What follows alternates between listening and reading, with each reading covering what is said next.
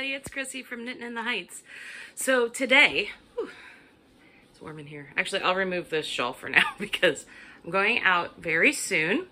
Today is the Medieval Festival here in New York City, and it hasn't happened since 2019. And I moved to New York City right before the Medieval Festival, and it's in my neighborhood. It's in the Heights, kind of it's in Fort Tryon Park, right by the cloisters, which is part of the Metropolitan Museum of Art. It's where there's all sorts of medieval architecture, and different sculptures and just all sorts of art from the medieval period. So this is the first time they've had it again since COVID hit. So I'm really, really excited. I do love like a Renaissance festival. This one is supposed to have knights in shining armor fighting each other, the whole shebang. So I'm really, really excited. And I am wearing my gear with some hand knits too, by the way. So I'm pulling up my skirt actually for now because I don't want it to drag on the platforms. So the overskirt I'm actually pulling up. And for now, I'm going to tuck it in here, and then when I get there, I will release it just so that this doesn't get too dirty. The shift is fine. But yeah, so had this for several years. Doesn't matter what size I am, it seems to fit no matter what, which is great. So I thought I'd show you a really cool oracle deck that I have that relates. So this is the Enchanted Spell Oracle, which is a medieval hedge witch magic oracle by Priestess Moon. It is completely inspired by hedge witchery, but also the medieval period. I absolutely love illuminated manuscripts. I'm fascinated just by the whole process of like everything medieval. I think like in a past life I was totally a medieval monk. Anyway, there you go. So here's an example of some of the cards. They're really, really beautiful. And so we're gonna do, it's upside down, a little reading with these today. So let's do a reading for October. And let me just take a look. So it has a full book that tells you everything about the card, the divination, everything. It even says how to use the cards. Past, present, future layout, or a crescent moon layout. So we're just going to go ahead and I'm going to ask, what do I need to know? And I'll do past, present, future. I'm not so great at shuffling overhand because I have small hands, so I will be shuffling like I normally shuffle a deck of cards. And so I'm going to pick 3 cards. And then I'm going to get my little boy ready. He's going to take his little friend, his dragon. And I'm meeting a friend there, a friend who's actually visiting from Georgia today. She's going to meet us up at the festival. Super excited. We may not stay long because Gabe still has a cough. He seems to be fine generally. He was running around yesterday, and I'm just going to get him some cough medicine, see if that helps him, and just see how he's doing. And if he's not doing great, we'll leave early. No biggie. All right. So I shuffle my cards. What do I need to know in the month of October? Okay. And 2 and 3. Okay. So my first card I got was Prosperity. So that is in the past. So let's take a look about what this means. So prosperity. Success, gratitude, and blessings. Prosperity is a state of success and feeling fortunate. You need to adjust your mindset. Having a joyful attitude and having fun, counting your blessings and feeling grateful. So in the past, I needed to really focus on prosperity. And that is something that I felt like I was trying to focus more on, just to allow myself to feel okay with where things are in my life currently. The next card I got, this is my present, and it's fertility, and I hope it means like of thoughts and not actual body. No more kids coming out of this baby factory, yo. So fertility, new beginnings. Okay, so this is all about new beginnings. All right, which makes sense. The school year is starting. It's also talking about growth. So the appearance of fertility card doesn't have to mean pregnancy. That's important, because I will ask Hildegard of Bingen, who was a nun from the medieval period. She knew how to actually prevent pregnancy for men and women. Interesting. It can also mean launching new projects or new imaginings that could lead to new beginnings and a new way of life. This makes sense. I'm looking for a new apartment. The school year is starting, so the job is starting anew in a way. So that makes a lot of sense. And my future. I got good fortune. So that's in my future, which I hope that's a great sign for things to come. Good fortune. Luck, synchronicity, and surprises. When the good fortune card appears, a synchronous event is on its way. Good fortune favors lucky chance, so look out for some surprising treats and wonderful experiences when you draw this card. Think of all the lucky things good fortune will bring to you, and maybe already has. So it's a wonderful reading, wonderful deck. I'm going to get my little kiddo ready for this trip, and I'll take you along with us, even with us on the subway with me dressed in this. It's going to be fun looking at people's faces. Anyway, I'll see you soon. Bye.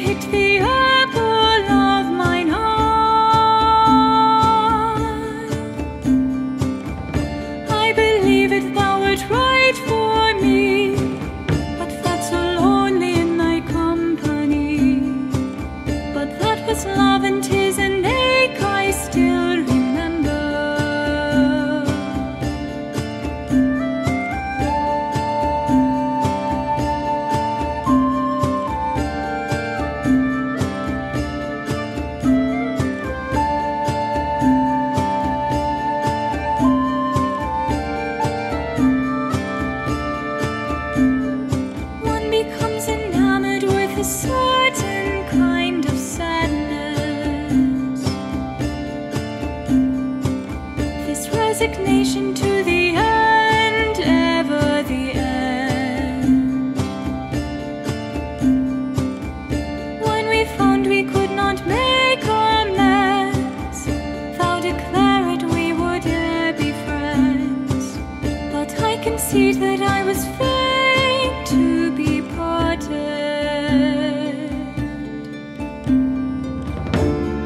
Was there cause to cast me off, act as though it never happened and that we were nothing? In sooth I do not need thy love, but thou makest me a stranger, and that feels so rough. Hadst thou need to stoop so low, to send the wagon for thy minstrel and refuse my letters, I need no longer write them though. Now thou art somebody whom I used to know.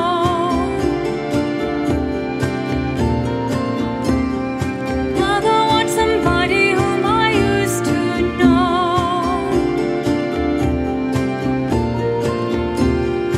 Now thou art somebody whom I used to know.